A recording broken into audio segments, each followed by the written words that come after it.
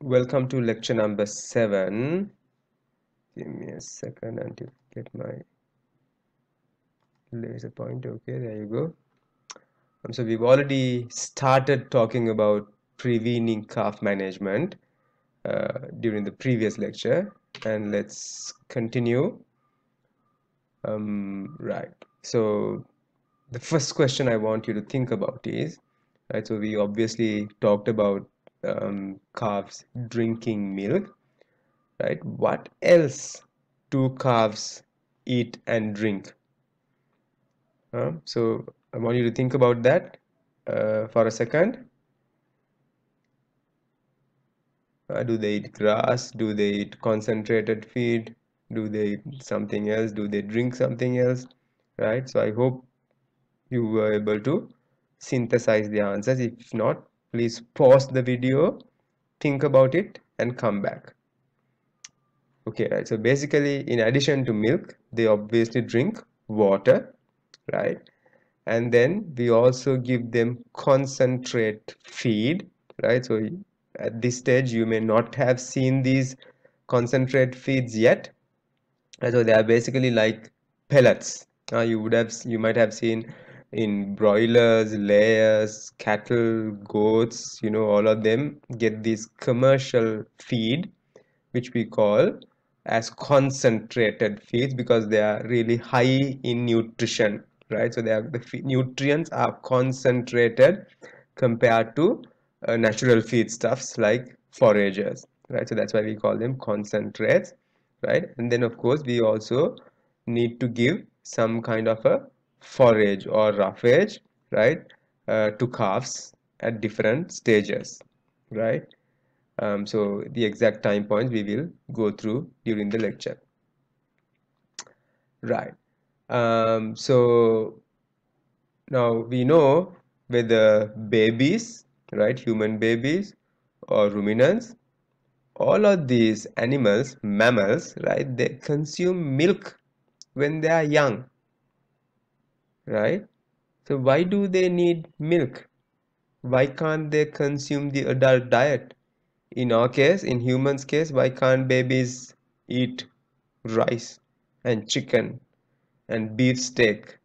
Huh? Why can't they drink alcohol? Some of you might ask, right? And same with goats and cattle. Why do they drink milk and why do they not eat grass, right? So why do you think that is, right? Okay, so again, take a minute to think about it, right? Um, it's probably to do with the digestive system, right? Because their digestive systems are not developed yet, right? Or their digestive systems are developed to process, digest, accept something else, which is milk, not the adult diet, right? So think about that for a minute. Right? So in an adult ruminant, right? Let's say, for example, a 500 kilogram cow, the rumen, right? So when you say rumen, so usually we say is the complex stomach which has 4 chambers, right? Rumen, reticulum, abomasum, omasum, right? So the rumen alone has about 150 to 200 liters, and that occupies about 80% of the volume of the total stomach, right? So that would be an adult animal, right? But if you look at a calf, newborn calf, do you expect the same amounts, right? So can you recall from your digestive physiology what the job of the rumen is? What does it have? Does it get gastric juices? Does it have gastric enzymes? Uh, pepsinogen, trypsinogen, pepsin, trypsin, amylase, all these, do those enzymes get secreted into the rumen? What kind of a digestion goes on here, right? So what does the rumen digest? What's the function of the abomasum? Does abomasum digest the same things as the rumen, or does it digest something else, right? Is there a fundamental difference between the digestion process that takes place between these two? Right, so think about those, and then based on what you just recalled, do you think the proportions of the rumen would be the same in the calves, right? So if the function of the rumen is rumination, that is nothing to do with milk, that's to do with foragers and roughagers, right? So what do you expect the composition of the complex stomach of the calves to be? It's, as you can see, it's quite dramatically different from the adult animal, right? So rumen occupies only 25% of the volume, whereas abomasum occupies 60% of the volume. Why is that? Because the calf consumes milk, right? And milk is almost like a feed of a monogastric animal. So this is almost a monogastric stomach compared to a polygastric or ruminant stomach in the adult animal, right? So with this type of anatomy and physiology, do you think you can feed foragers to calves, right?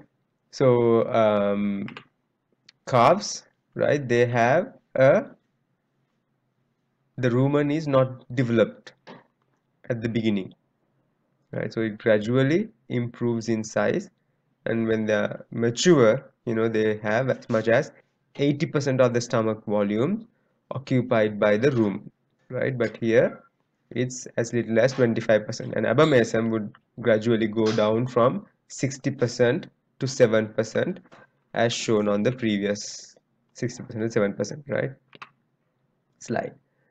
Right, so that is one. And so now, so uh, so initially they drink milk. So why don't us adults drink milk throughout the lifetime, or cattle? Why do all mammals don't drink milk throughout their lifetimes? What do you think might be the reason?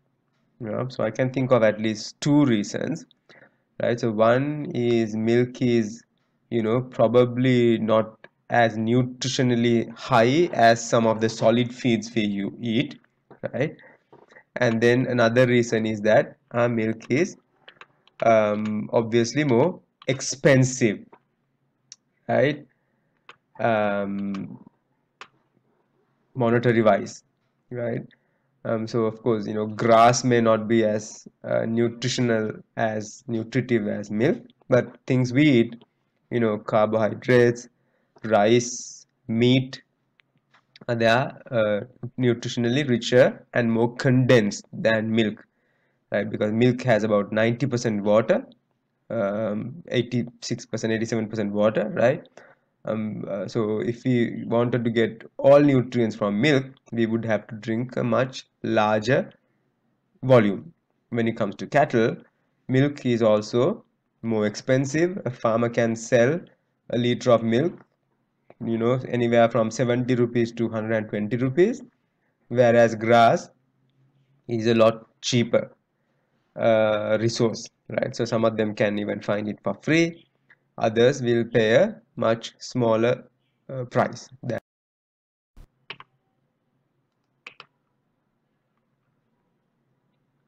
Right. So if you can, so we call this process of, stopping feeding milk, we call it weaning, right? So if we can wean early from milk to grass, or, foragers, ravagers, you can save money because milk is more expensive than grass, as I mentioned earlier. So if you continue feeding milk, it'll be more expensive, right? Obviously, right. So early weaning is therefore better than late weaning.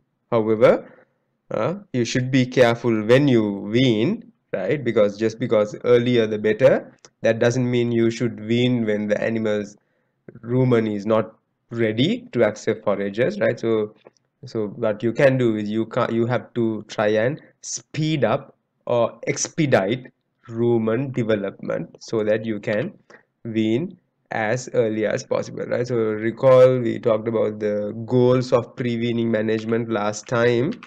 As you know, we want to produce a healthy calf, we want to produce a well-grown calf, and of course we want transition of rumen from monogastric to ruminant stage, from pre-ruminant to ruminant phase, right? So that is one of the major goals of pre-weaning management. Traditionally conventional farmers in Sri Lanka, they are not even aware of this. Their goal is to get a well-grown calf as much as possible. They are not even aware that this happens, right, during the pre-weaning phase. But you and all veterinarians should be aware, and not only aware, you should also try to speed up or expedite this transition from monogastric to ruminant, right? Okay. So now, do you think this transition is something that takes place overnight? Today it was a monogastric animal, and tomorrow suddenly it's a ruminant. Do you think that that's how it takes place, or do you think it takes place slowly, right? So anything in nature, physiology, it's always gradual. You don't get abrupt changes like that. And even management wise, if you make any abrupt changes, that is bound to have negative effects on the animal's health and production, so on, right? So we need to try and uh, when we do any changes, we need to make them as gradual as possible, and we need to be aware that even the physiological system is like that. There are no abrupt changes. Instead, what you get is gradual changes. So pre-ruminant phase, that is like the first 2 weeks where animal is 100% monogastric animal almost, right, consuming entirely milk. And then after the it becomes a ruminant, of course, after weaning, it's able to consume forages just like an adult animal, but there is a transition phase in between, right? So depending on how good or bad your management is, it might be short or long, right? So if you do a really good pre-weaning management practice and you expedite rumen development, this can be as low as 6 weeks, or it can be as long as 12-16 weeks, right? So that is your goal as a veterinarian, as a farm manager, to shorten this period as much as possible, right? So that you can wean the calves as early as possible. Optimal in the Sri Lankan situation might be something like 8 weeks or 2 months, right? So remember, before this stage, rumen is not ready for forages and therefore not ready for weaning. However, you want to develop the rumen as much as possible, as fast as possible, so that you can wean quicker, faster, earlier. Therefore, you can save on the cost of milk that is fed to the calves, right? Okay, so now, do you think this rumen development is just a enlargement of the size, increase of the volume, or do you think certain other changes might be taking place, right? So it's not only the volume, right, but it is also the papillary development inside the rumen, right? And then microbes, like I asked you earlier, is it a enzymatic digestion or is it a microbial digestion that takes place? The latter, right? So therefore you have to establish microbes. When the calf is born, it doesn't have microbes. It will get microbes obviously from the surroundings, right, from the environment. So that is something that should develop. Then of course, as the rumen volume expands, 80 100 liters is 100 kilograms, right? So to hold 100 kilograms without rupture, and to move the ruminal content, contractions, the muscular wall has to be thick, and strong, right? So that is a third development. And the fourth is, you can have papilla, but if they all stick together and clump together, they won't be able to do their job, because when you have papilla, obviously the role is to improve surface area, right? To provide a large surface area than a flat surface, right? So if they clump together, they won't be able to provide that large surface area, which may be for absorption, which may be for secretion, and so on, right? So these are the four main aspects of rumen development we talk about, and these are the four main aspects we have to expedite where possible, right? So that calves can be weaned as soon as possible, right? So you might think it is foragers that actually expedite rumen papillae development or rumen development altogether, because that is the natural feed for cattle.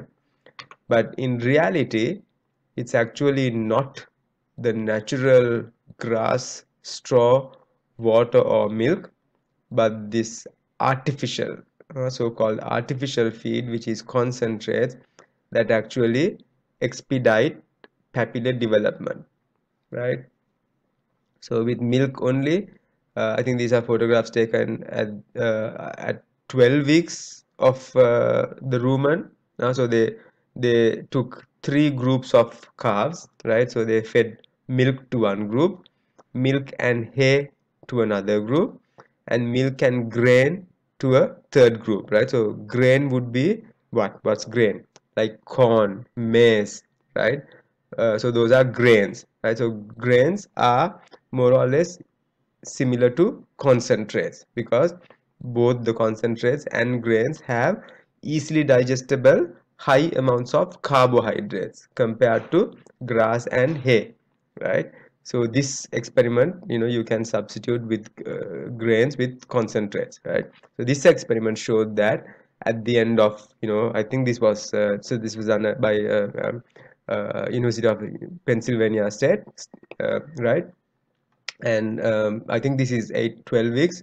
I'm not sure exactly, but even from 6 weeks onwards, you can see these changes, where if you give milk only, hardly any development of rumen papillae.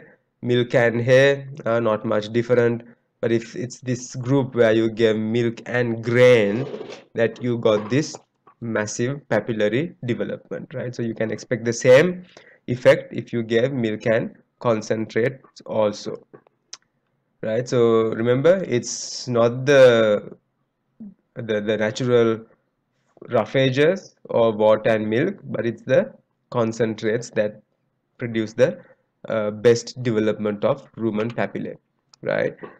So it has to be something, a chemical stimulant in these feeds that have this positive effect on papillary growth, right? So you might recall from your gastrointestinal physiology from first year that there are these three major volatile fatty acids produced in the rumen by the microbes, right?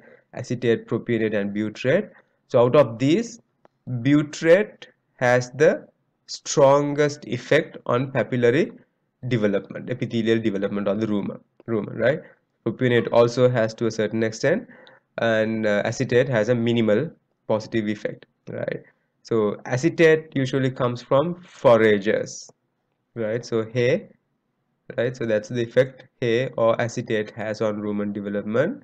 And butyrate and propionate comes from grain or concentrate feeds, right? So that is the effect these have, butyrate, propionate, grain, on rumen papillary development, right? So remember, this effect comes from propionate and butyrate mainly. Right.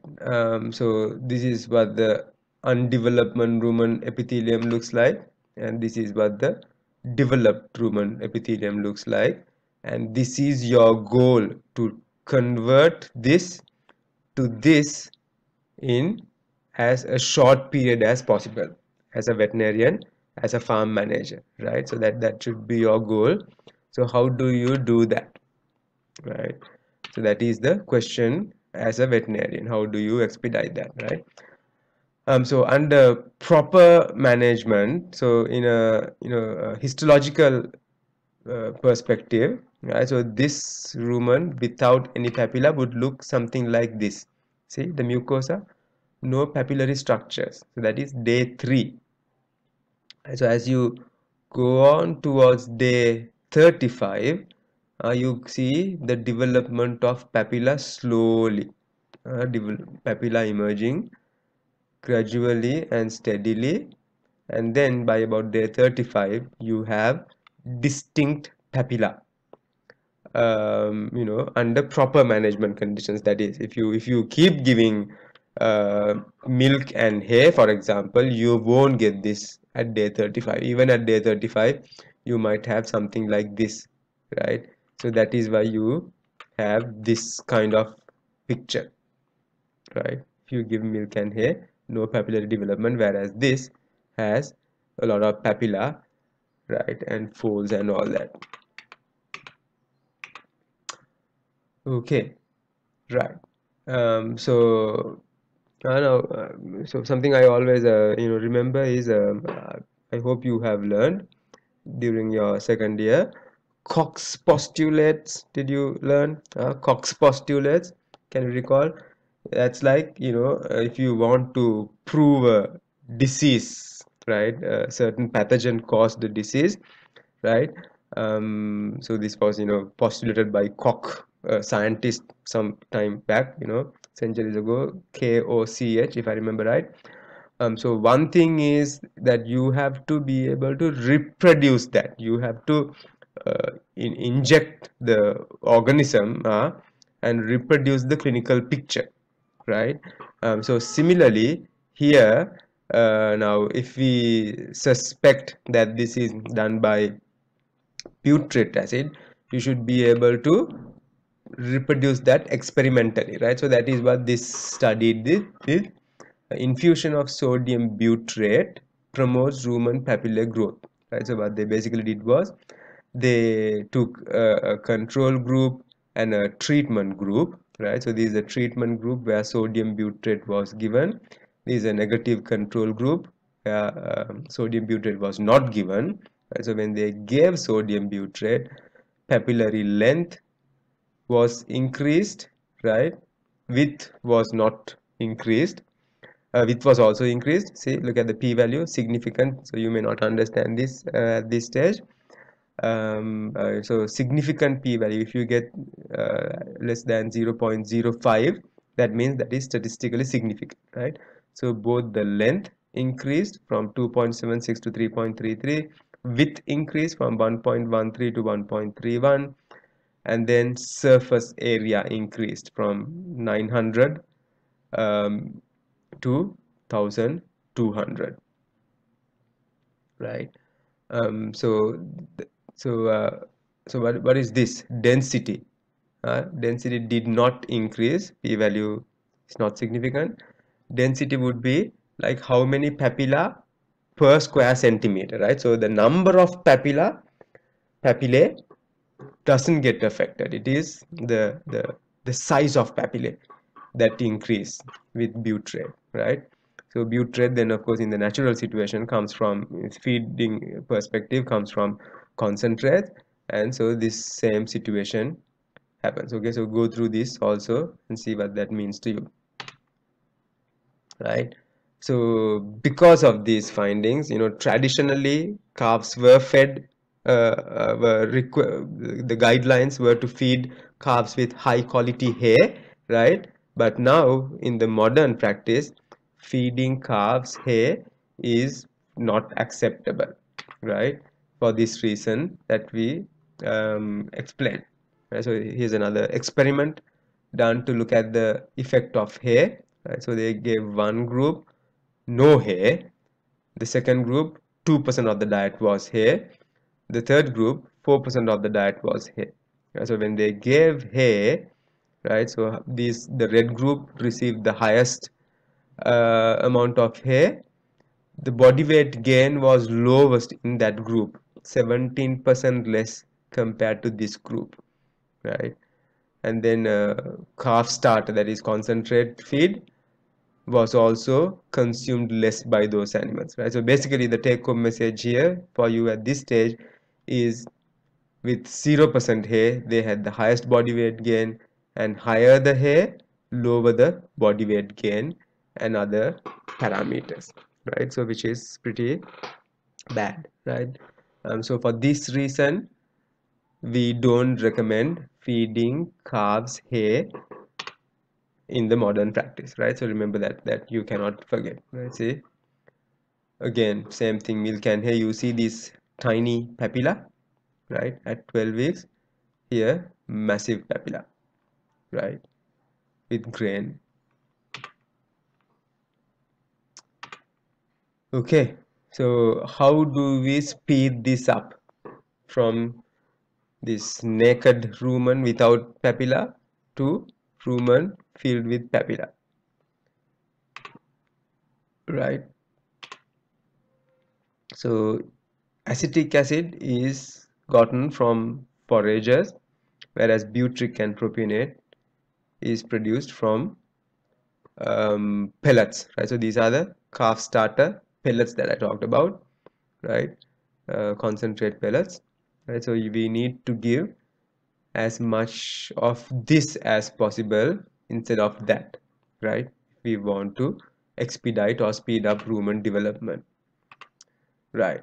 Now of course, so these age in weeks, right? So you don't expect calves to eat a kilo of calf starter as soon as you introduce it.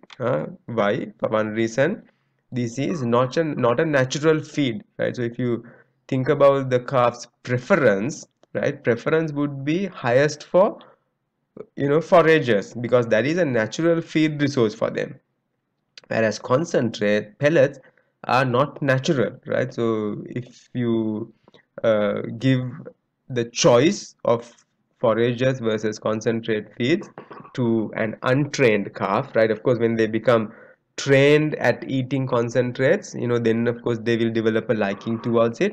But if they are not trained, right, then they will prefer foragers over concentrates, right? So that's why as soon as you offer this, they will eat only, a few grams. So that's like, less than 100 grams, right? So you introduce it at early as 4 days, they will probably not consume it sufficiently until about 2 weeks, right? Then it gradually increases, right? So then by 8 weeks, which we said was the ideal time for weaning, they are consuming about 1 kilogram.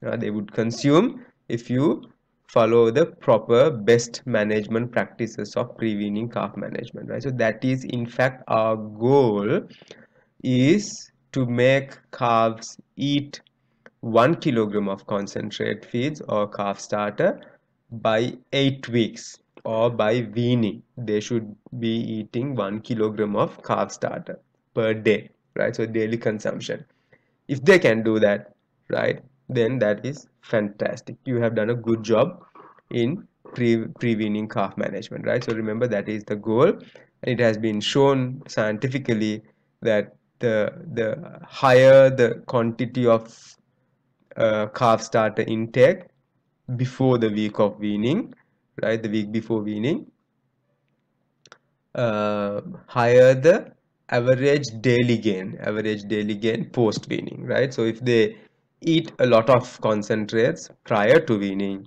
they are bound to be fast growers, right? So that their average daily body weight gain is higher, right? So animals that ate little amounts of concentrates had a slow body weight gain post weaning, and animals that ate large quantity of calf starter prior to weaning showed a high post weaning body weight gain, right? So that should be your goal.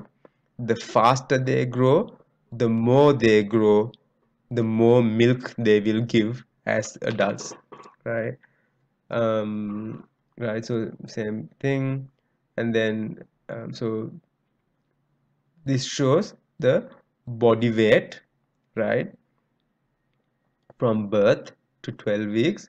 And so you can use this, assuming that the calves were weaned at 8 weeks of age. So I want you to do a calculation for body weight gain, average daily gain, pre-weaning and post-weaning, based on the body weights you see on the y-axis. So do that and see what you get. Right? So remember, when we see this is qualitative proof, right? And this would be quantitative proof, right? So when you design a proper experiment, you can't just say, I saw that this group had better growth of rumen papilla than group A. You can't say that. That is not scientifically acceptable. You have to give quantitative proof. You have to say group A growth was only this, but group B growth was that. So remember, that is how you should um, you know design an experiment, right? So it's really important because you will be doing a small research project at the end of your final year, right? And you have to think of these aspects right at the beginning. You can't go at the end of the experiment. Examiner might say, okay, this is poor experimental design. Now you can't go back to the beginning and restructure, right? So that is why even from the very beginning you have to structure it in such a way so that you won't run into that problem, right? So this is milk only, this is milk plus calf starter, right? So obviously their length is higher, width is higher, density is not higher, surface area is higher. See, significant p values for this, non-significant p value for that. Okay, so same data I showed you earlier on the rumen papilla, right? So this is the effect on the rest of the parameters, right? Rumen weight, right? So here actually p-value is not significant because it is above 0.5, right? So what that says is, it doesn't have an effect on the butyrate, right? Doesn't have an effect on the rumen development as a whole or the rumen musculature development. The effect is on the papilla, right? So emptied rumen weight, p-value is significant here, close to 0.5, right? So obviously the papilla has extra weight, right? So this slight difference might be because of that, because this doesn't have papilla, this has papilla, right? So that means the muscular wall is the same, it's just the papilla, right? So I'm assuming, right? Of course, to prove that, you will have to scrape out the papilla and measure them separately, right? So just go through these parameters, right? Go through these parameters and see if you can make sense of those, right? So this is important because you want this knowledge to design a proper experiment when it comes to your final year. Okay guys, so we will stop here for today and we will continue next week with the rest. Okay, so don't forget to answer the questions before you look at, now it's too late for me to say that, of course, you should ideally have answered the questions before you looked at the or watched the video lecture. Okay guys, thank you and see you next week.